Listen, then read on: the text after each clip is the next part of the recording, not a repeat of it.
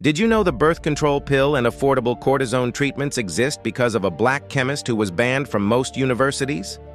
Percy Julian revolutionized modern medicine in the 1930s by figuring out how to synthesize hormones from soybeans.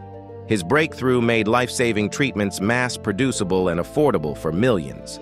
But here's the shocking part.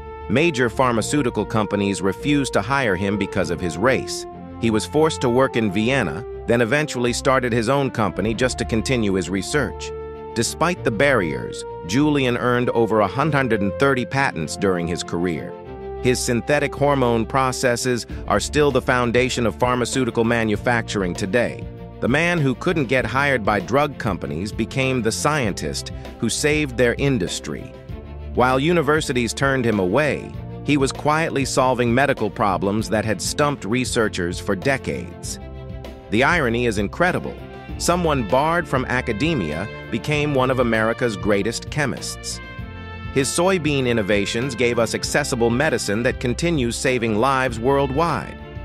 Genius finds a way, even when the world tries to stop it.